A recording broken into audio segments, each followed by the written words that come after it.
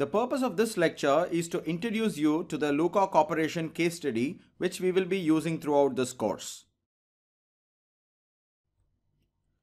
So LUKA Corporation is a software services company and it mainly focuses on enterprise custom solutions.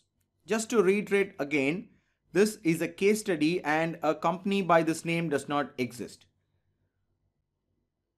When I say enterprise custom solutions, they are largely into the space of developing custom services for their clients, mainly on the enterprise side, such as an ERP or a CRM, etc.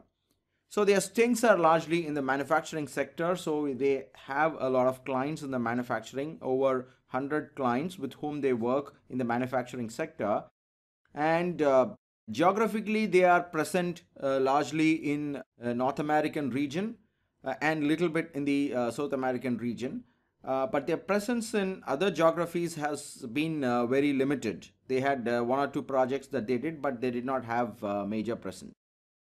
In the year 2016, they decided to take some aggressive moves and expand their organization. So they thought with the digital marketing and digital transformation, or so to say the digital revolution was starting, and so they felt they have to capitalize that opportunity, and they started working on how they can expand their geographical presence, and they wanted to target Africa.